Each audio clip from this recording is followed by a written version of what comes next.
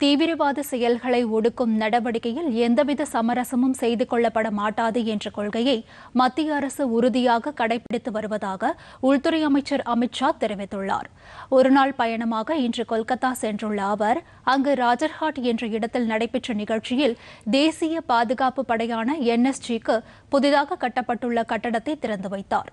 நிகழ்ச்சியில் பேசிய அவர் தேசிய பாதுகாப்பு படையை நவீனப்படுத்த மத்திய அரசு தொடர்ந்து நடவடிக்கை மேற்கொண்டு வருவதாகவும், ஆனால் உண்மையான வீரமே போர்களில் வெற்றியை தேடித்தரும் என்றும், ஆயுதங்கள் அதற்கு ஒரு கருவியாகத்தான் பயன்படும் என்றும் அவர் தெரிவித்தார். தீவிரவாத செயல்களை ஒடுக்குவதில் எந்தவொரு சமரசமும் செய்து கொள்ளப்பட மாட்டாது என்றும், இதனை உறுதிப்படுத்தும் வகையில் தேசிய பாதுகாப்பு படை நாடு முழுவதும் விரிவுபடுத்தப்பட்டு வருவதாகவும் அவர் குறிப்பிட்டார்.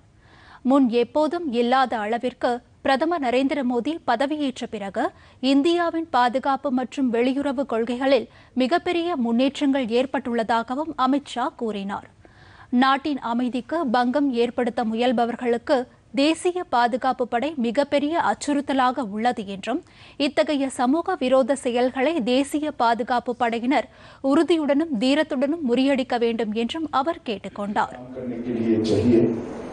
वो सुविधा की पूर्ति में आज हम एक कदम आगे बढ़ गए।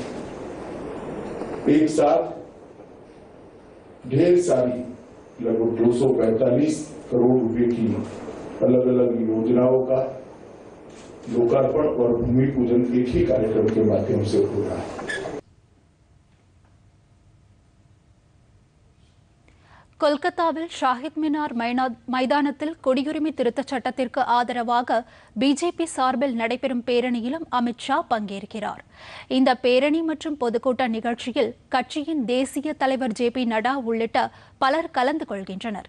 இதன் பின்னர் மேற்குவங்க பிஜேபி நாடாளுமன்ற மற்றும் சட்டமன்ற உறுப்பினர்கள் கூட்டத்திலும் அமித் ஷா பங்கேற்று ஆலோசனை நடத்த இருப்பதாக பிஜேபி வட்டாரங்கள் தெரிவித்துள்ளன.